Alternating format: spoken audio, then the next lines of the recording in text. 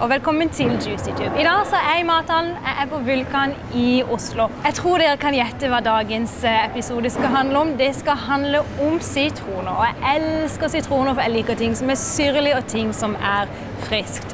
Dessverre, sitrusfrukter er ikke noe som egner seg til å dyrke her i Norge, så vi importerer det. Men jeg elsker når vi får sitroner fra Sør-Italia, fordi de er rundere og litt søtere i smaken. Gutta på Haugen, kanskje flere som kjenner til, som er en delikatessebutikk som ble stiftet i 1994. Opprinnelig så holder de til oppe på Sankthanshaugen, men det er en avdeling her i mathallen hvor jeg er i dag. Så når disse fantastiske sør-italienske sitronene er i sesong, sånn etter jul og nærmere mot våren, så må dere komme innom og prøve de sitronene, for de er virkelig gode og aromatiske og også søtere i smaken. Sitroner virker veldig basedannende og virker veldig oppkvikkende på kroppen, inneholder masse vitamin C, så det er supersunt, og som dere sikkert har fått med dere, så har jeg alltid en form for syre i mine juicer. Men i dag så dedikerer jeg rett og slett alt til sitronen, og jeg skal lage en sunn sitronsorbet, en sunn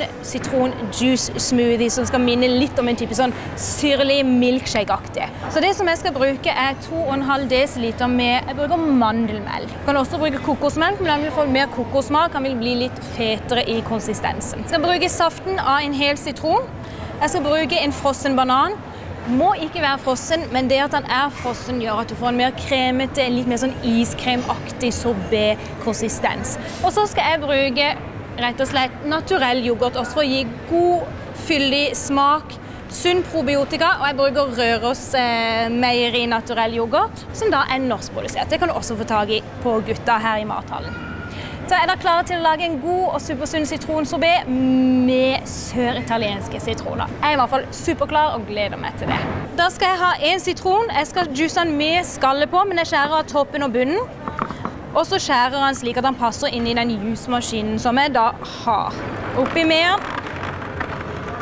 Og det lukter jo bare så godt. Sitron virker også appetittdempende og regulerer blodsukkeret vårt. Så her er det både sunt og godt.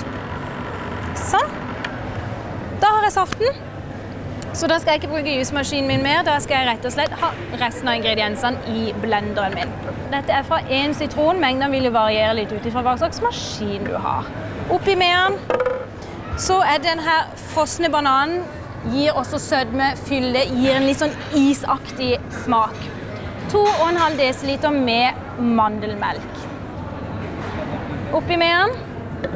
Og så 3 spiseskjeer med Røros meierier, norskprodusert naturell yoghurt, probiotika, syre, fylle, 3 spiseskjeer. Sånn. Putt på lokket, så skal vi blende til glatt, og så er det bare å drikke og nyte. Da har jeg blendet den til den er helt glatt. Åh, det lukter så godt. Sitron og litt sånn iskremaktig. Se på den deilige der. Tenk at noe som ser så friskt, det kan også være sunt. Du må ikke, men jeg synes vi skal raspe litt sitronskall oppå for å få litt av disse deilige sitronaromaene. Og ikke minst så blir det jo veldig lekkert også. Og dette er jo perfekt hvis du skal servere til noen gjester. Helt perfekt. Deilig, deilig. Skal vi ta en liten smak?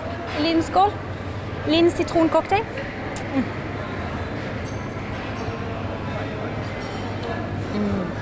Elsker sitron.